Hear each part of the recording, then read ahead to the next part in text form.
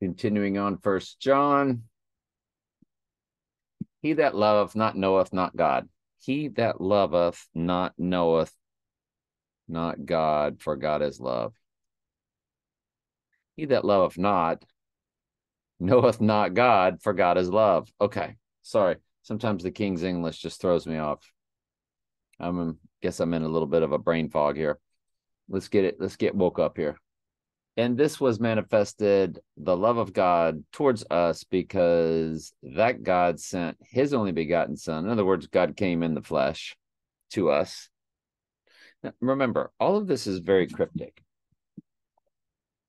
The word of God is one gigantic cryptic message. It is only understood spiritually. That's 1 Corinthians 2:14. The natural man receiveth not the things of the Spirit of God. They are foolishness unto him, neither can he know them, because they're spiritually discerned. The Holy Spirit is Jesus. Jesus is the Word. You cannot break down and understand this Word of God unless the Holy Spirit hands it to you on a silver platter. It's grace. It's given to you. It's not from hard work. In this was manifested the love of God towards us, because that God sent his only begotten Son to the world that we might live through him. Herein is love, not that we loved God, but that he loved us. Yes. What has to happen first? We have to love God, or God has to love us? The biggest no-brainer in the history of all things Bible. God has to love you first. There's no free will. For he hath chosen us in him from before the foundation of the world. That's grace. Ephesians 1:4-5. Move right over to the next chapter. Ephesians 2:8, 9, and 10. They never give you verse 10. They just rattle off 8 and 9. Verse 10. Ephesians 2:10 is one of the biggest election, predestination, no free will Bible verses in all of the Word of God. For we are his workmanship, created in Christ Jesus unto the good works, which God hath before ordained we would walk in them. We're his workmanship. We're created in Christ Jesus to do the good works. God have before ordained that we would do so. Before ordained when? Previous chapter, for he hath chosen us in him from before the foundation of the world. Free will is a satanic doctrine. Herein is love, not that we love God, but that he loved us and sent his Son to be the propitiation for our sins. Beloved, if God so loved us, we ought to also love one another. And sheep will. Eventually, once they get the call from the Holy Spirit. No man have seen God at any time. If we love one another, God dwelleth in us, and his love is perfected in us. Remember, all of this is instruction. It's not free will decision. It's the illusion of free will decisions, but it's nothing more than instruction. For sheep, that sheep will, of course, comply with eventually before they die.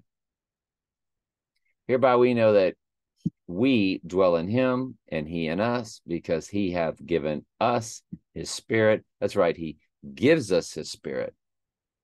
You're baptized by the Holy Spirit. If Saul, who later became Paul and wrote all the epistles, if he had never gotten called by Jesus on the road to Damascus, he would have stayed Saul, never wrote an epistle, and continued to kill sheep as he held the garments during the stoning of Stephen. You must get the call. And we have seen and do testify that the Father sent the Son to be the Savior of the world, which is God coming in the flesh himself. Whosoever shall confess that Jesus is the Son of God, God dwelleth in him, and he in God. And we have known and believed the love that God hath to us. God is love, and he that dwelleth in love dwelleth in God, and God in him. Herein is our love made perfect, that we may have boldness in the day of judgment, because as he is, so are we in this world. There is no fear in love, but perfect love casteth out fear, because fear hath torment. He that feareth is not made perfect in love. Let's move on to Daniel. When you have the Comforter, you don't have fear. That's why the Holy Spirit is called the Comforter. You get comfort in the truth, and the fear goes away. Back to Nebuchadnezzar's second dream, which is about him and how God took him and flattened him out and made him a beast for 7 years. Very embarrassing, very humbling. And then humbled, he came back and praised God. That they shall drive thee from men, and thy dwelling shall be with the beasts of the field, that they shall make thee to eat grass as oxen, that they shall wet thee with the dew of heaven, and 7 times shall pass over thee, till thou know that the Most High ruleth in the kingdom of men, and giveth it to whomsoever he will. This is all about the will of God.